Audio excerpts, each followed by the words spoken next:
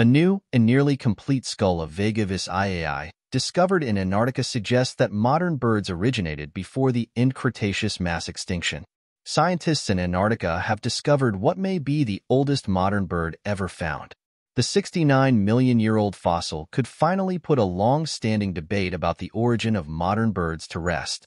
The nearly complete skull belongs to Vegavis iaai, a waterfowl species believed to be the ancient relative of modern-day ducks and geese.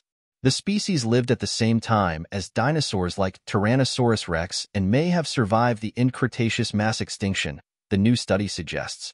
Study co-author Julia Clark, a paleontologist at the University of Texas, Austin, reported the first Vegavis iaai fossil found on Vega Island in Antarctica in 1992.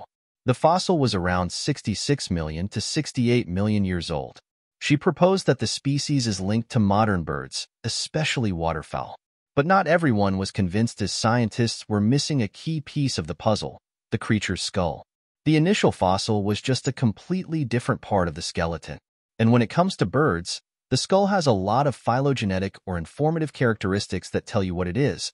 Study co-author Patrick O'Connor, an evolutionary biologist at Ohio University, said. The new Vegavis, estimated to be 68 million to 69 million years old, was found during an expedition in 2011, but has only now been analyzed. The study was published on February in the journal Nature.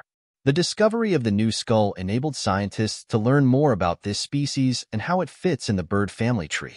They found that, unlike pre-modern birds that existed during the Jurassic and Cretaceous periods, 201.3 million to 66 million years ago, Vegavis iaai has features that are similar to birds that exist today, including a brain shape typical of modern birds and a unique bone in the upper beak. The upper beak of most pre-modern birds is made of a single bone, called the maxilla, with a little bit of another type of bone, premaxilla, at the tip.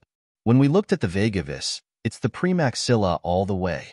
The maxilla is tiny, which is exactly what we expect from modern birds.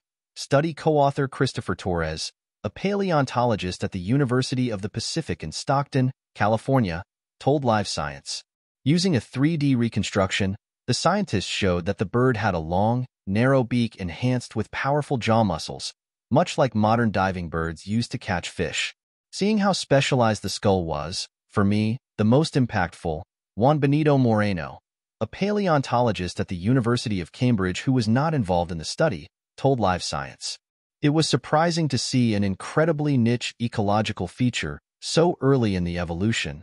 The giant asteroid that hit Earth at the end of the Cretaceous period, 145 million to 66 million years ago, drove all non-avian dinosaurs to extinction. Landfowls and waterfowls were among the earliest modern birds that existed in the age of dinosaurs. While rapid evolution took place after the mass extinction, studies that look at genomic comparisons of modern birds predict that the earliest divergence happened prior to that mass extinction, Torres said. But their fossil record is extraordinarily scarce. While the evidence pointing to Vegavis being associated with modern birds is strong, it's still not clear whether it really is a relative of modern ducks and geese, he said.